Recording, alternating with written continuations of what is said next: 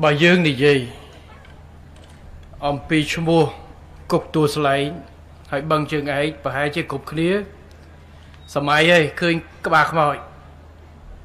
ឃើញកន្លែងលាខ្មោចដែលគេទុកដែលគេវាយចោលជនរងគ្រោះដែលអកុសលឪពុកមីងបងប្អូនថ្ងៃនេះងាកមើលជុំវិញខ្លួនមើលបូកចូលគ្នាប្រហែលជាខ្ទង់ 3000 នាក់ជាងច្រើនណាច្រើនយកចំនួននឹងគុណនឹង7ឃើញ 20000 នាក់ច្រើនណាក្មួយមិនដឹងថាចំនួន 20000 នាក់នឹងស្អីគេទេអីគេ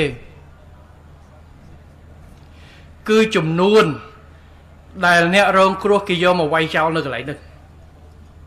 ជំនាន់អពតយកពីគុកទួលស្លែងមកវាយចោលនៅកន្លែងហ្នឹង 20000 នាក់អញ្ចឹងយើងដឹងហើយទំហំច្រើនប៉ុណ្ណាជាង 20000 នាក់យកពីគុកទួលស្លែងយកមកវាយចោល 3000 នាក់យើងថាច្រើនគុណទាំង7ហើយ 20000 នាក់នោះជាណាបើសិនជាគាត់តែមានជីវិតប្រហែលជាមានកូនចៅប្រហែលជារាប់ម៉ឺននាក់តទៅទៀតប៉ុន្តែជាអកុសលទៅបានផ្ដាច់ជីវិតកន្លែងនេះពីមុនគេហៅថាកន្លែងកប់ខ្មោចភ័យខ្មោចដោយសារគេវាយចោលយើងមានមណ្ឌលចង់ចាំបឹងជើងឯកមួយទៅទៀតអញ្ចឹងបើយើងឃើញថាការប្រែប្រួលពីកន្លែងកប់ខ្មោចកន្លែងដែល 20000 នាក់ត្រូវគេយកមកផ្ដាច់ជីវិតទៅនេះថ្ងៃនេះគឺជាកន្លែងដែលរស់រវើកកន្លែងដែល 3000 នាក់មកចូលរួមអបអរសាទរនៅសមិទ្ធផលសម្រាប់បម្រើដល់ការរស់រវើកជុំវិញនេះរាប់សែននាក់ទៅទៀតនេះហើយវាពិសេសសម្រាប់កន្លែងបឹងជើងឯកនិងសមិទ្ធផលថ្ងៃនេះហើយបើយើងមើលថា 20000 នាក់នេះស្លាប់ដោយសារអីត្រូវហើយស្លាប់ដោយសារគេវាយចោលប៉ុន្តែការដែលគេវាយចោលនេះមូលហេតុអីបានជាគេចាប់គាត់បានយកមកវាយចោលដោយសារវាកើតពី53ឆ្នាំពុទ្ធដោយសារសង្គ្រាមផ្ទុះឆ្នាំ70ក្រោយពីរដ្ឋប្រហារ18ពីណាបានធ្វើឲ្យសង្គ្រាមឆេះនៅក្នុងទឹកដីយើងរហូតទៅដល់ខ្មែរក្រហមឡើងការអំណាចវាយមនុស្សចោលស្លាប់នៅទីនេះបើគ្មានសង្គ្រាមផ្ទុះក្នុងទសវត្សរ៍ទី70គេមិនអាចចាប់គាត់ 20000 នាក់គ្មានខ្មែរក្រហមមកត្រួតត្រាហើយយក 20000 នាក់មកវាយចោលនៅកន្លែងនេះទេនេះជាការពិត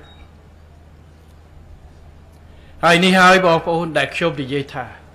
កន្លែងនេះបើយើងមើលតែពេលបច្ចុប្បន្នយើងគិតថាជាកន្លែងធម្មតាព្រោះនៅពេញកន្លែងណាក៏មានបរិយដែរបាទ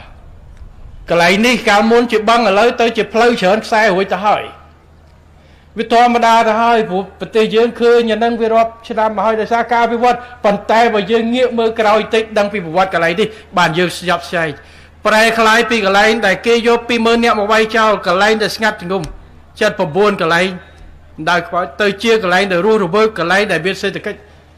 កន្លែងដែលយើងសម្ពោធសមិទ្ធផលថ្ងៃនេះ